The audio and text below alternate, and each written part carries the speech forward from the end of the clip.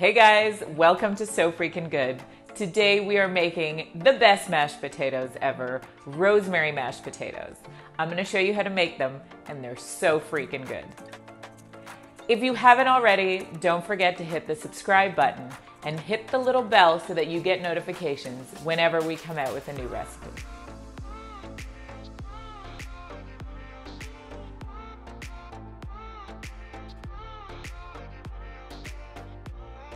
We are boiling the rosemary in the pot with the potatoes so that it infuses throughout all of the potatoes and gives these mashed potatoes a delicious rosemary flavor.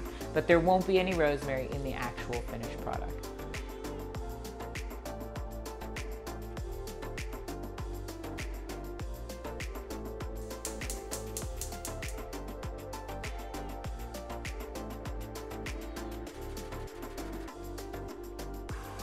I'm going to mash the potatoes using a regular masher, and then I'm going to use the whisk attachment to my immersion blender, or you can use a hand mixer to make them extra creamy, smooth, and delicious.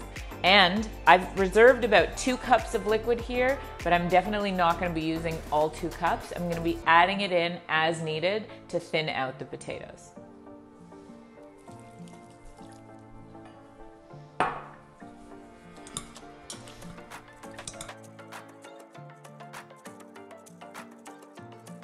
I'm adding about half a cup of butter, a big chunk.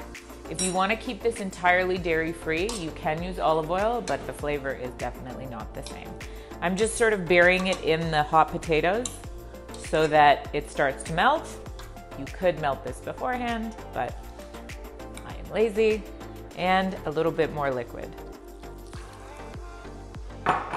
And some salt to taste. We salted the water, so if you feel like that's salty enough, it's entirely up to you.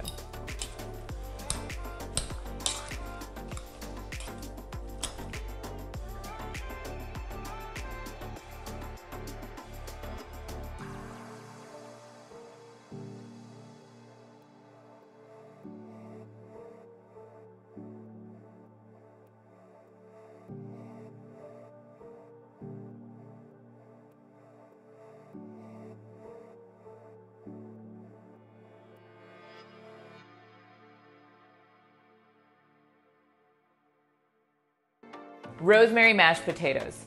Super simple to make and extra delicious.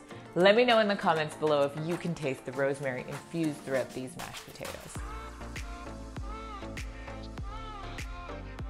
Boiling the rosemary in the pot with the potatoes so that it infuses throughout all of the potatoes and gives these mashed potatoes a delicious rosemary flavor. But there won't be any rosemary in the actual finished product. Did I say potatoes too many times? No. Potatoes in the bowl, yes, and then we can film like a little salt bag. I should do one of those like, you're making your mashed potatoes wrong, but I'm not going to be that person. It's fine. Okay, so it's fine.